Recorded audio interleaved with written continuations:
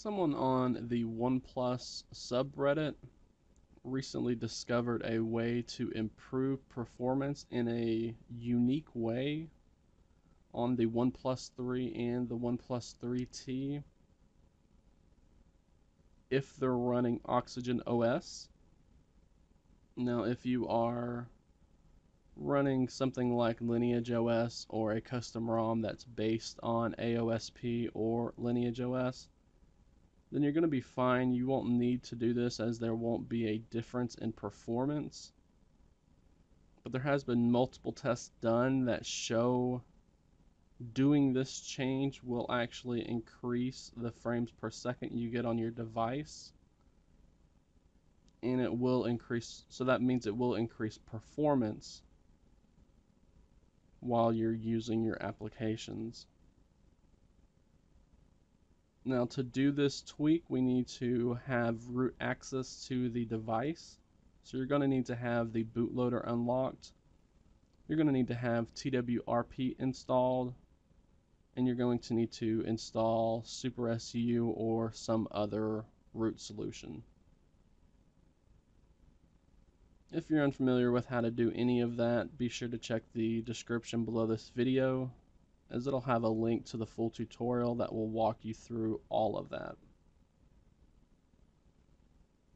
So once you have all of that set up, you just need to download a kernel tweaking application.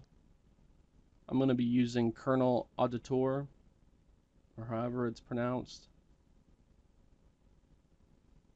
So once you have that installed, you're going to want to open up that kernel application and grant it root access.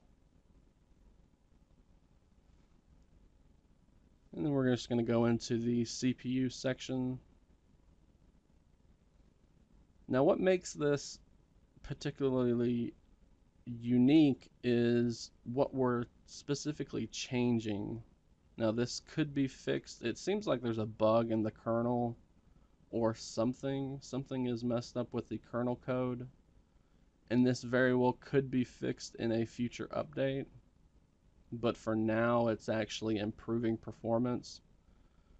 So as it is right now, the big cores, so we only want to modify the CPU governor for the big cores specifically. As you can see, they also have little cores here. We don't want to mess with the little cores. Instead, we just want to customize the big cores. Now, by default, it's set to interactive. Now, the interactive CPU governor, what it does is it will ramp up the CPU clock frequency whenever you touch the screen.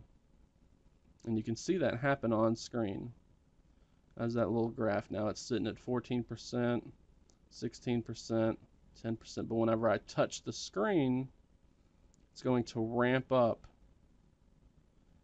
Now, if you're just doing quick scrolls, you're really only going to be touching that screen for a split second. And what interactive does is as soon as you're done touching that screen, it's going to drop down the CPU frequency. So it's speculated that OnePlus has made interactive ramp down very quickly. So what you can do is actually tap on that and change the CPU governor for the big cores only. Remember, big cores only, to conservative. And this is why it's a unique modification, because conservative is usually not a performance CPU governor. Conservative is usually meant for battery saving, and saving your battery generally means you're sacrificing some sort of performance somewhere. However, for some reason, and I'll have links to these tests that have shown performance is increased whenever you set the big cores to the conservative governor. Once you have that set, you can choose to apply on boot so that those changes will always be in place. whenever you boot the phone up. And that's literally all you have to do. Change the big core CPU governor to conservative. Set it to boot if you want to keep that setting. And then go about using your phone like normal.